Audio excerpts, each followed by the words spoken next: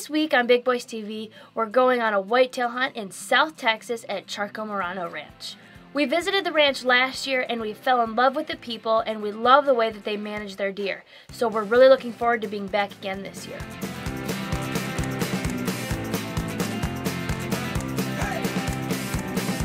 Hey girl, how you? Good to see you. Good. Hey, good to see you.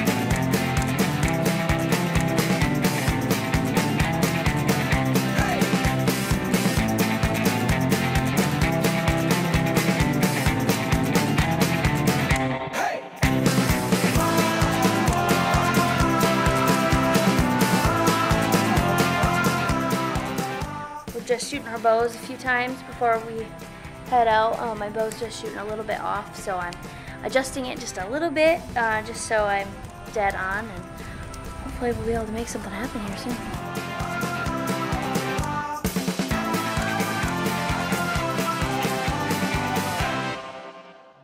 Phil wanted us to get as much time in the blinds as possible, so we unpacked really quick, sighted our bows, and headed out to the blinds.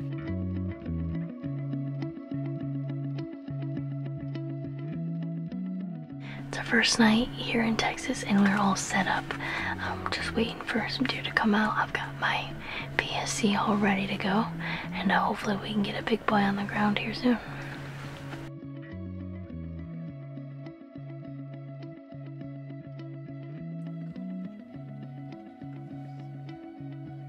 We're looking for two specific bucks, a typical 10-point or a non-typical 12-point. First night here in Texas, so we just got in today, flew into San Antonio, and we got in here early enough to hunt the first night, which is a good thing. That way we can at least get one extra night in and see what these deer are gonna do, see what we get coming in. We're right here on the edge of a sendero. We've got a little bit of a tract in out there for them to get them to stop. They walk up and down the sendero, and so we're hoping for an archery shot. My longest distance here is only 22 yards, so we're pretty close to him. My dad was having a good night. They were seeing lots of deer, just not the one he was after.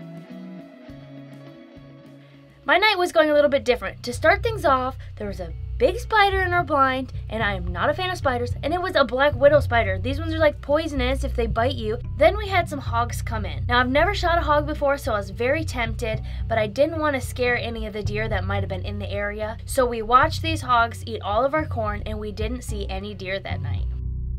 My dad was still seeing a lot of activity, and finally the deer he was after was coming in. But unfortunately, that buck was behind a bush, and every time he would step out, he wouldn't stay still long enough for my dad to get a shot.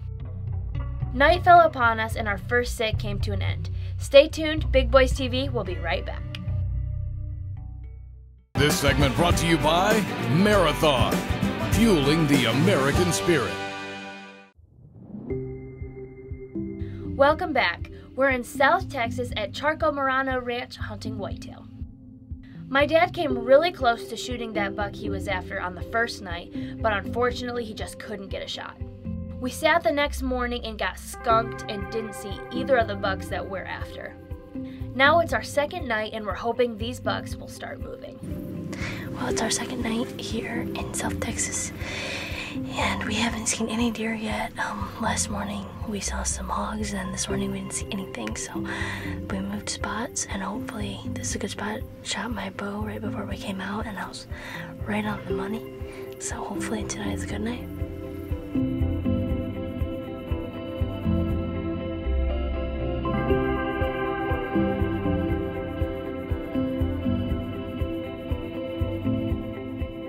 The night started off slow with little movement, but as the sun started setting, activity started to pick up. So we're just hoping that the right buck comes in tonight that we've been looking for into this feed that we put out, and see if he present himself with a shot. Last night he was behind brush the whole time and we could never get a shot, so hopefully tonight it'll work out. My dad started to see some movement. They had two smaller bucks come in and they were just waiting on that big boy. The younger bucks in front of him were starting to act nervous, so my dad had a feeling that that bigger buck was in the area. And sure enough, the 12 point he was after and another decent buck came out.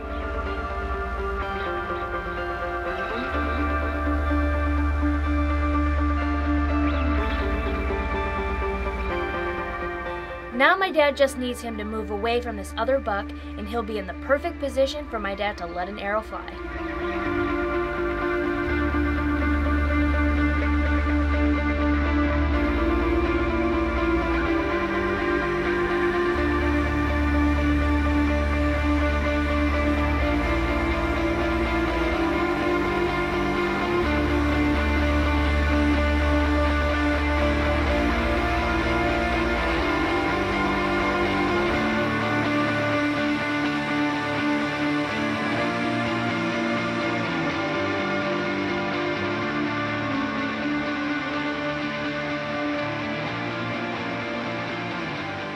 Unfortunately, as he drew back his bow, his elbow hit the back of the blind and scared the deer off, and he never returned.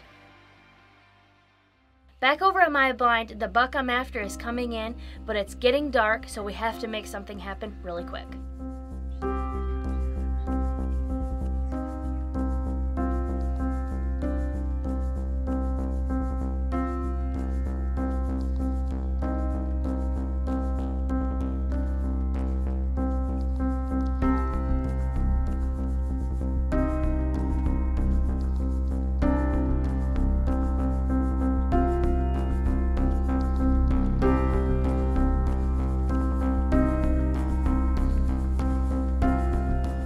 He was on high alert, and every time I would draw back, he would either look up or run off.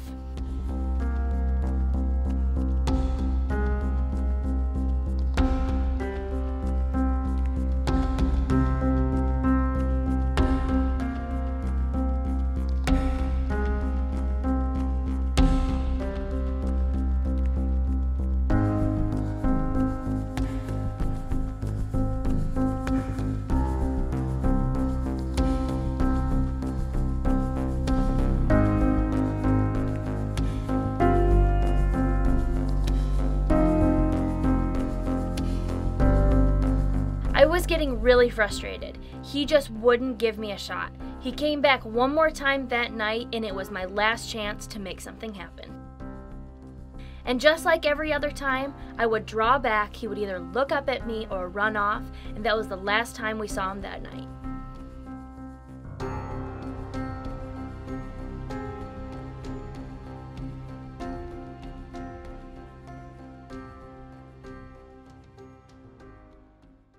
This segment brought to you by Hunter Safety Systems. It gets you home safe every time. We're coming up on our third day at Charco Marano Ranch hunting whitetail. My dad and I have both had opportunities at mature bucks, but every time they come in, they seem to get the best of us. We're headed back out to the blinds, and we're really hoping that we can come out on top instead of the deer.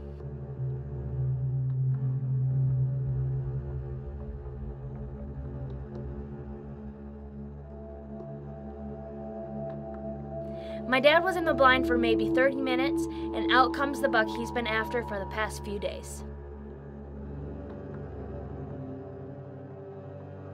It's clearly still too dark to take a shot and way too dark for our cameras, so my dad just has to sit and wait patiently and hope that this buck sticks around.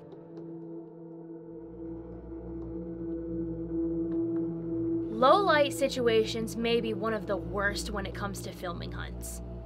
When the cameraman tells you you can't shoot when that buck is standing only 15 yards in front of you, it makes you almost want to puke. But luckily for my dad, that didn't happen. The buck stays just long enough for the cameraman to give him the okay. So now my dad just has to wait for the buck to get into good position.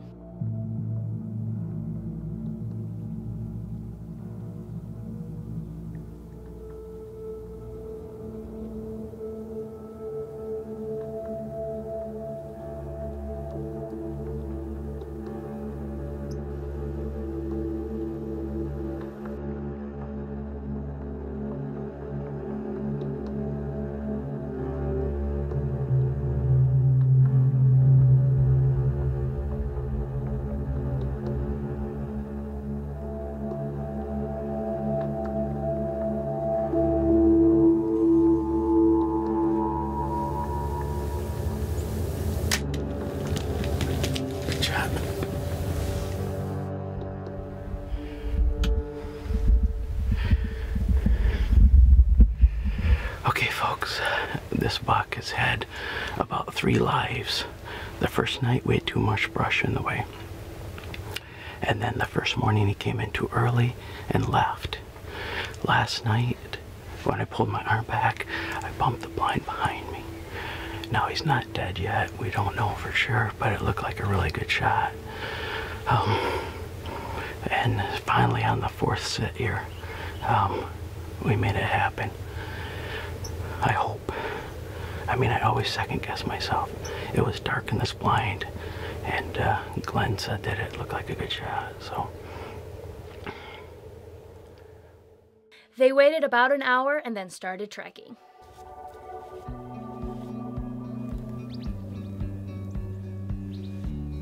And here he is, right here, folks.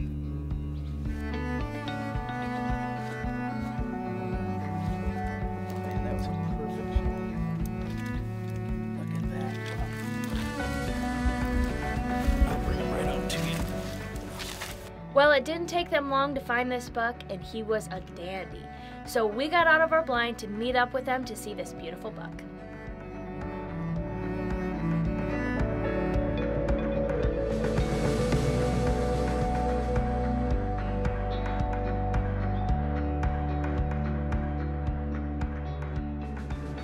Oh man, thanks so much, Phil. Well, let me tell you, congratulations. I tell you, it is amazing that you get. Sometimes it works out to where you get that many chances. Yeah. You know, I know. In the early part of the season, you have that chance. But Right. as time goes on, they don't get to be like this with being dumb. You know. I know it. That was amazing. Phil, I had talked to him last year with Brian Stevens, and he said these are solid people, and if they like you, then they might invite you back. And so they must have liked us, you know. So we like to share their experience, and there's nothing like it whenever somebody appreciates an animal like this, and whenever they're able to hunt it, and it all ends up good. Right. It is better. Yeah. Than can't get no better. It is, and I think, you know, like I was saying earlier, I've done mostly gun hunting in the past because I've been after my quest for all my North American big game. And so this could be the biggest buck once we score it with my bow. It's just been in the last few years, really, that I've primarily hunted straight up with archery. And so how exciting is that? I was so happy that my dad was able to kill this awesome buck. He has been on a mission to kill a big buck for a long time, and to see it finally come together for him was so special. We loaded the buck and took it back to camp, and right when we got back, all of Phil's grandkids were running up and ready to see this buck. There's really nothing better than sharing the outdoors with these kids. They were all running up to the deer, so excited to see it, asking so many questions, it was really heartwarming. When we return, I head back out with high hopes that I'll be able to get a big boy on the ground as well. And my dad heads out to see if he can shoot a couple hogs. Stay tuned, Big Boys TV will be right back. This segment is brought to you by Whitetail Institute. Research equals results. Welcome back. On our third morning at Charco Marano Ranch, my dad was able to kill a beautiful 12-point buck. I was still looking to fill my tag on a mature whitetail, and my dad headed out to see if he could kill a couple hogs.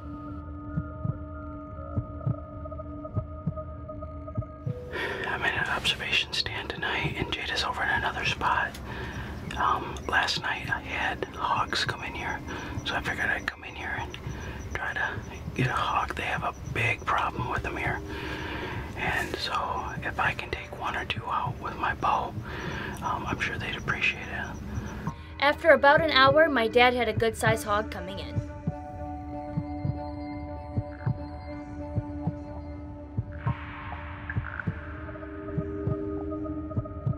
He was self-filming, so it took him some time to get set up and get the hog in the frame for the shot.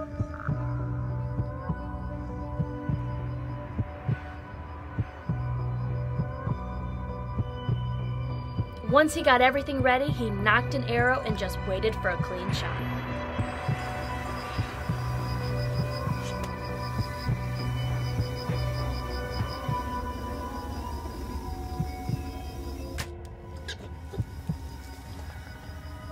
But before we show you the recovery of this hog, we're gonna head back over to my blind where things are starting to heat up.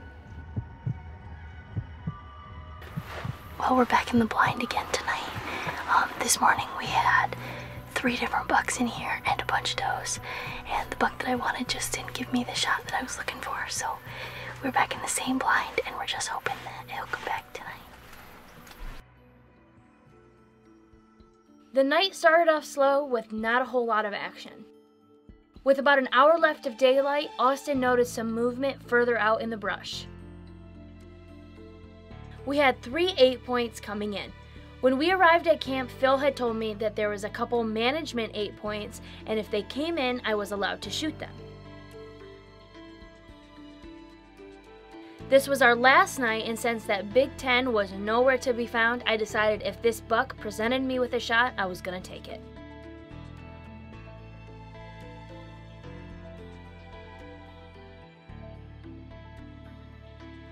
Now it was just a waiting game. I needed him to step away from this other deer and present me with a shot.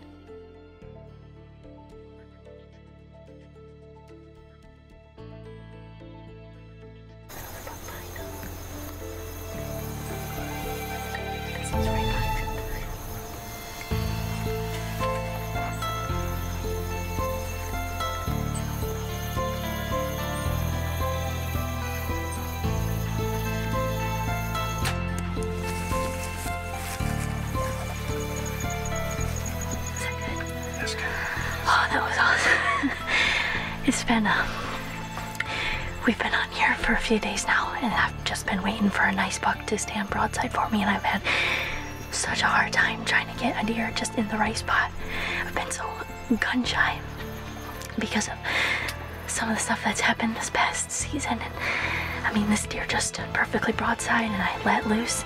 I watched the arrow all the way through my peep, and it looked like a good shot, so I'm so excited. My PSE and Ramcat combination just does the trick. I tell you what, you get a good spot, and I'm sure that deer's gonna go down. I'm so excited. This is only my second whitetail with a bow ever, and I'm shaking.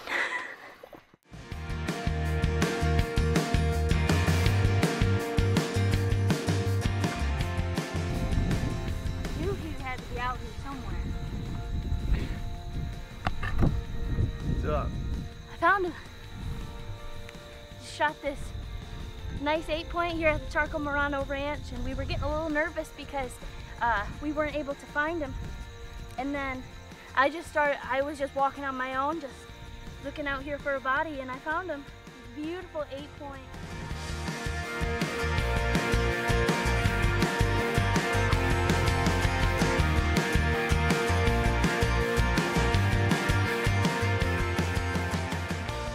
It was such a relief to have this buck on the ground. We took pictures and admired him with the whole family. And then we went back and found the hog my dad shot.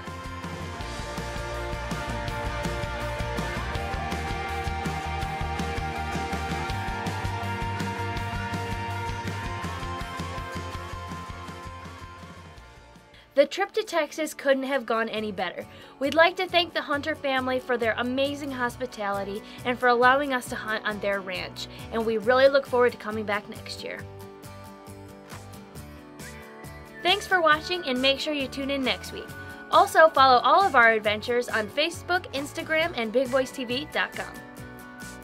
How's that? Is that perfect? Yeah, I'm trying to see right now. Oh, Deer looks great. Right there. Charco Marano. And we've got lots of people talking behind us. It's the first night here in Texas and my fly's down. So there we go. Sorry about that, folks, but I just noticed it. And these are new Nomad pants, and so